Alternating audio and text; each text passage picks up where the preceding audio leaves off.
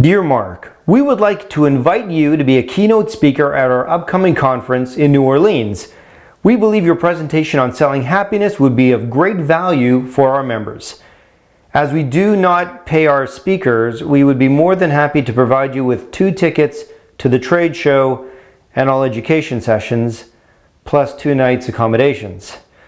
All you would have to do is arrange travel.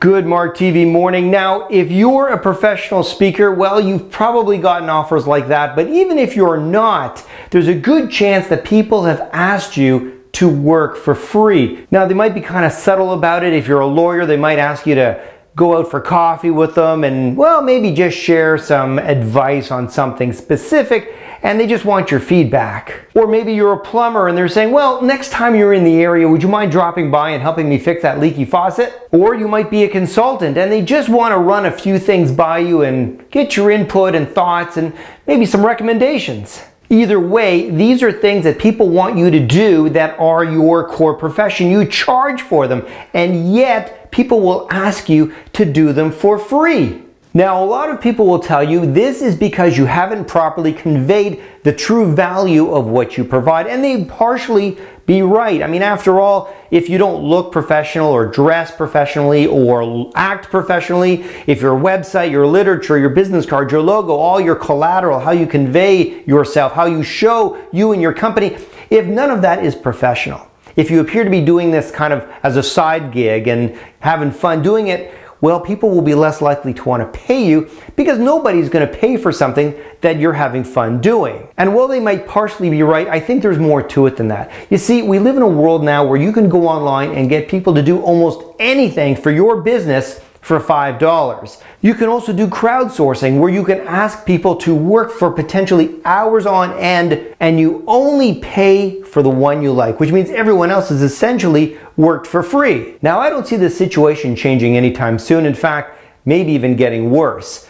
So what can you do as a business owner to let the world know that you don't work for free, that you provide value, and that what you have is worth paying for? Well, the first thing you have to do is say no. As in, no, you're not going over to that house to fix a leaky faucet. No, you're not going to sit down with someone over a cup of coffee and share an hour's worth of legal advice. And in my case, no, I'm not going to pay out of pocket for a plane ticket to fly to New Orleans to speak for free. The minute you start letting people know that you are willing to give your time, expertise, and knowledge for free, trust me, word will spread fast, and you will get a lot of people expecting it. Now, the second thing I think you need to do to prevent people from asking you to work for free or expecting you to work for free is to let them know about your track record.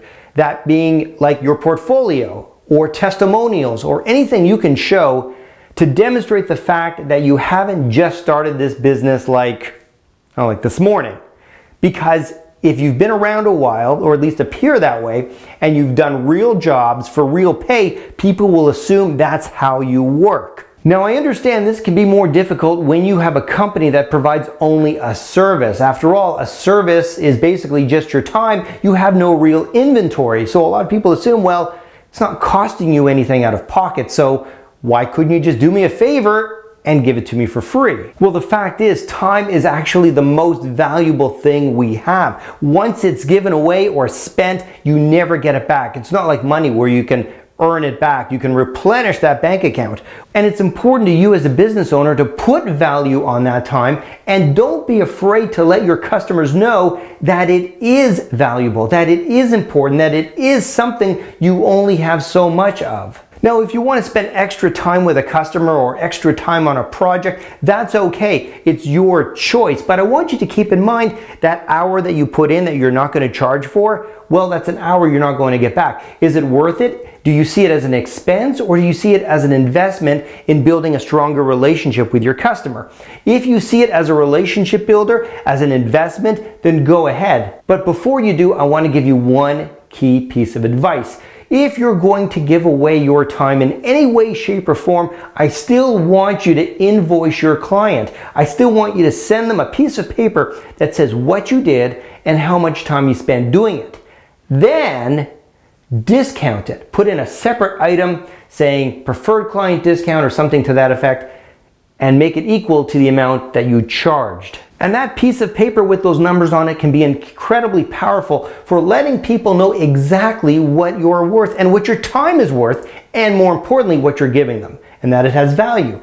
Because if people get something that has no value, they won't appreciate it. But if someone sees an invoice for $200 and it's been discounted to $200, they will subconsciously understand that they've gotten something worth that amount of money. All I have to do is figure out how I want to reply to this email without, well, possibly damaging a relationship, but letting them know that I don't work for free. Now, if you think there's another way I could handle this situation or something specific I should write back to them, let me know. Post your comments down below. You know I'll answer back.